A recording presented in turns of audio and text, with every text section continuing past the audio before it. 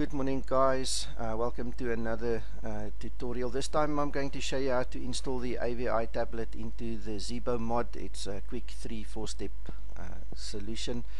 Nothing much to it. The links to the downloads will be in the description as always below this video. We have two possible options where we can download the plugin from. The first one is explain.org, the second one is the GitHub and the releases page.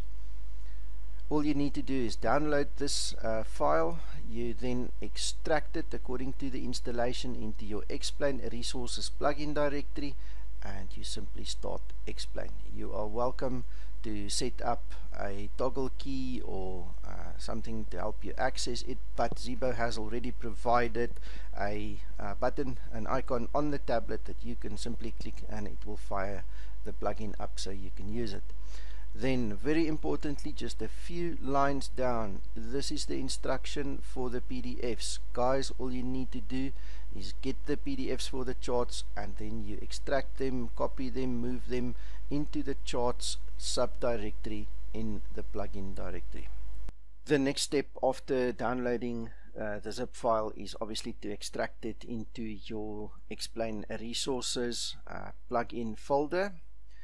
And there are a couple of ways to do it. Let's just make it easy. Open it up, then drag and drop it into position.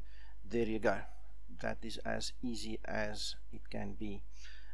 If we go into the official plugin, you will notice that the charts folder is already present. No need for you to make a charts folder. So if you're following any instruction that says otherwise, you probably did not get the appropriate correct AvITab plugin. This is how the plugin is supplied.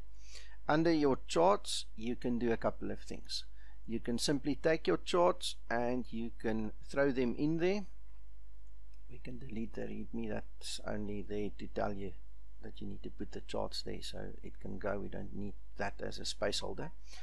The next thing that you can do, which I have done and can highly recommend, is you can actually go and create an airport folder and you can simply move and sort your charts as some filing system. In my case, I'm using the airport IKOs. The plugin does allow you to browse through folders, so you can go up one level and you can go into a lower level. So what you do inside of the charts folder is up to you. That is something that you can customize to work the way you would like it to be for yourself. The last thing that I quickly want to touch on is going to be the backup of the investment of time and charts that you make into this folder.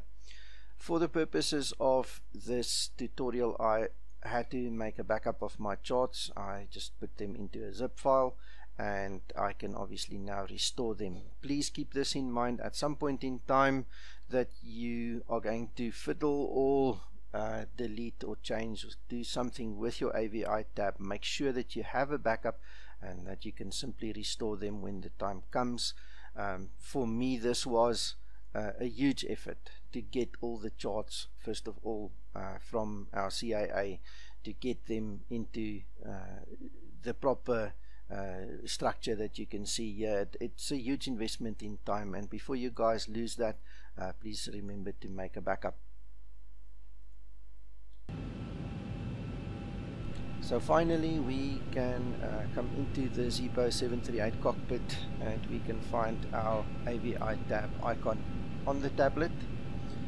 Once you click that, you can then go to your charts and you can open any one of the airports. You can go back up one directory, go to the next one and navigate all around until you find the appropriate chart that you would like to have a look at. And all you need to do is click on it. You can zoom with your mouse wheel in and out. You can also use the plus and the minus if you so wish, and close when you are done and go find the next one. And that's about it. I hope you enjoyed this video and that it added some great value to your flight simming experience, and I hope to see you soon again.